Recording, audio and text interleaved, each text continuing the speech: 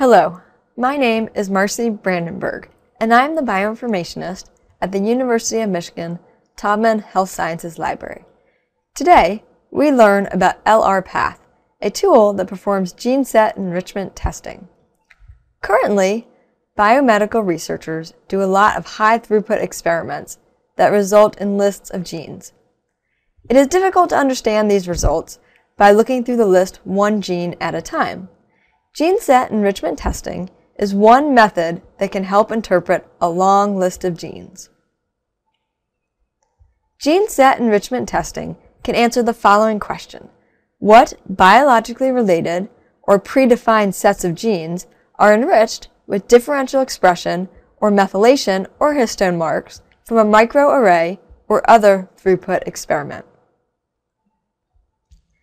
Given a high-throughput data set with continuous significance values, such as p-values, LRpath tests for gene sets, which are termed concepts, that have significantly higher significance values than expected at random. LRpath can identify both concepts that have a few genes with very significant differential expression and concepts containing many genes with only moderate differential expression. LRpath uses predefined gene sets, which can be viewed by clicking on the Concept Databases link in the Overview section on the web page.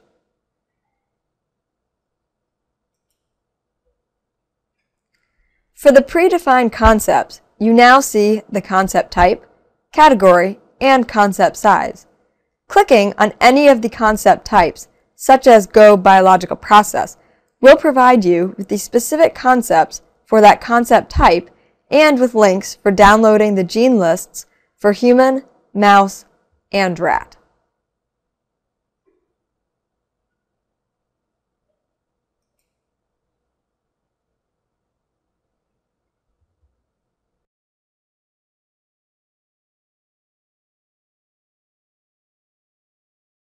LRpath gives you the option to select which databases you want to use for your analysis. The databases are organized into the following categories: functional annotations, literature-derived, targets, interaction, and other. The functional annotations databases consist of biological annotations and pathways, such as Bioinformatics pathway, Gene Ontology, and KEGG pathway. This category also includes metabolic pathways from EHMN, which is the Edinburgh Human Metabolic Network. The literature-derived category includes the very large database MESH, or medical subject headings, which covers a large number of concepts, including diseases, chemicals and drugs, and biological phenomena and processes. The literature-derived category also includes the smaller database OMIM. Within the targets category are gene sets targeted by a common drug, microRNA, or transcription factor. The interaction category consists of MIMI, which is the Michigan Molecular Interactions Database. These concepts are named for a specific gene, and the gene set includes all the genes that interact with the specific gene. The last category is Other, which consists of metabolite and cytoband. Each concept from metabolite is the name of a specific metabolite, and the gene sets consist of those genes whose enzymes are involved in reactions with the specific metabolite. Cytoband groups genes based on where they are located on a chromosome.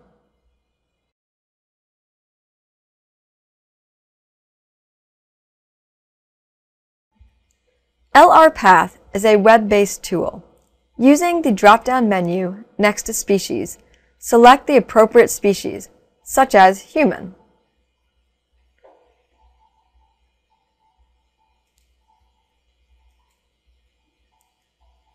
If you select mouse or rat, know that most of the databases are actually using the human ortholog.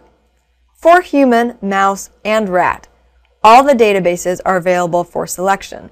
However, for the other species, such as zebrafish, only Go, KEGG, and cytoband are available for selection.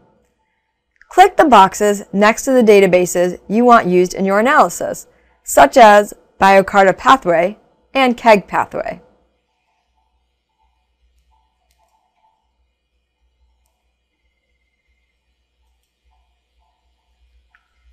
Please note that selecting several large databases, such as MESH, Go, or MIME, will increase your computation time. Further down the page, next to Directional Test, click on the radio button next to Yes.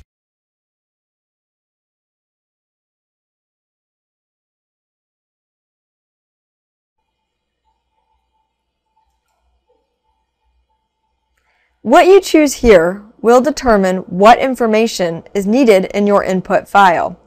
If you run a directional test, your input file will need an extra column containing direction information, either up or down, for each gene. A directional test allows the user to distinguish between up or down regulated concepts. A test that is not directional allows the user to distinguish between enriched and depleted concepts, but not between concepts enriched with up versus down regulated genes. LRpath requires you to input all your data, not just the significant genes. The input file should be a tab-delimited text file that contains at least 2 columns. Although the file needs to contain a header row, the actual names used in this row can be of your choosing. Normally, the first column is entree gene IDs, which is recommended, but gene symbols are also allowed. If testing with Drosophila and using the KEGG database, the fly-base IDs must be used instead of entree gene IDs. If testing yeast, SGD IDs are used instead of entree gene IDs. The second column in the input file must be p-value. If a directional test is selected, the file must contain a third column indicating up for any positive value and down for any negative value. For the direction, the actual value is not important. It is the sign, whether positive or negative, that matters. To select an input file, click Browse, select the location of the file, and click Open.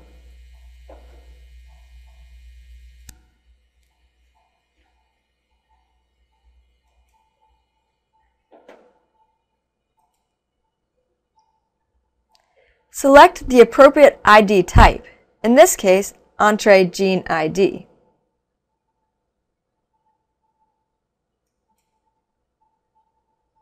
Enter your email address into the box in order to get the results link sent to you.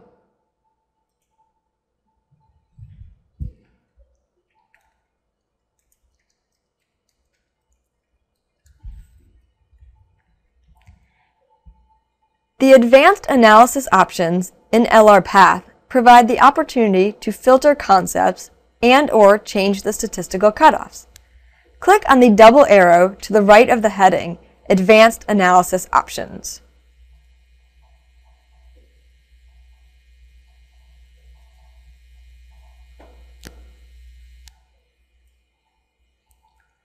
The advanced options will now appear below the heading. The default setting essentially has no maximum genes in a concept, but there may be reasons to change this. For example, some Go terms are quite large. To remove uninformative concepts, such as cell, cytoplasm, or biological response, you may want to limit the maximum number of genes to 500 or 1,000.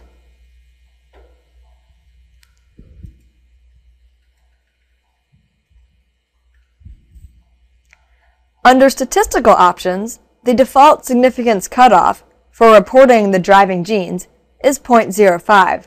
However, you may want to change this based on your data set and needs. The significance level provided here determines which genes show up in the last column of the output where the significant genes are provided.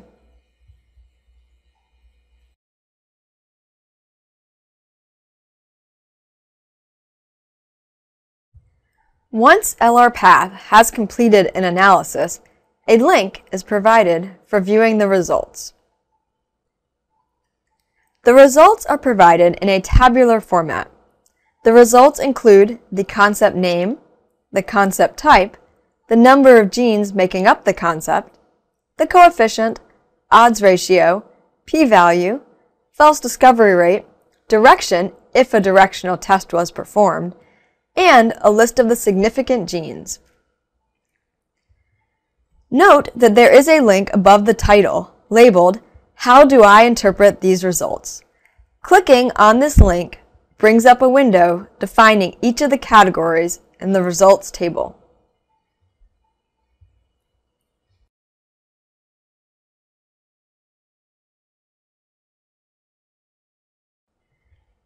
LRpath cluster analysis allows you to integrate your LRpath results from multiple experiments in order to interactively view and explore the enrichment profiles of a set of concepts across experiments. It is often more interesting if more than 2 comparisons are used. The output is a set of files to view and explore in Java TreeView. A link to learn more about and download Java TreeView is available in the clustering section of LRpath. After clicking on the TreeView software link, click on Example Files.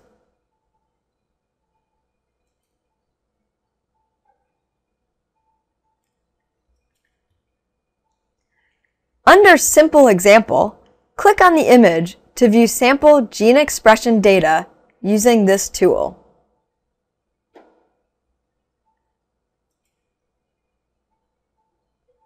Using the drop-down menu on the LRpath web page, choose a value to cluster by, either negative log p-value or log odds ratios.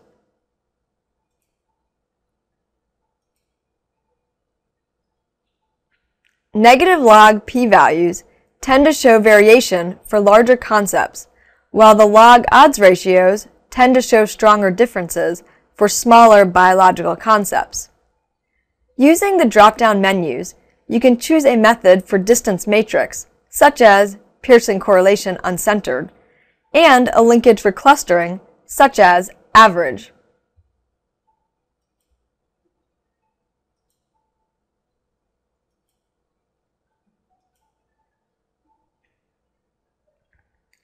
Next, choose how to filter concepts to be clustered, either by using p-value or false discovery rate. In addition, include the value cutoff and the number of LRpath comparisons. The number of comparisons cannot exceed the number of URLs provided.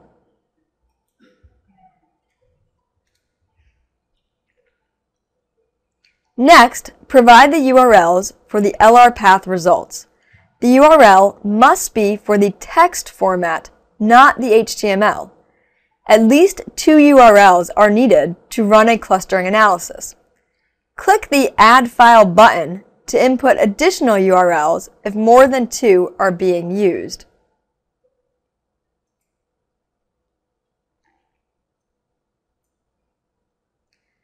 Click on Submit. The result will be a link for downloading information. You can then get an interactive heat map view. An example of such a heat map is found by clicking on the Here link at the end of the paragraph explaining the clustering analysis.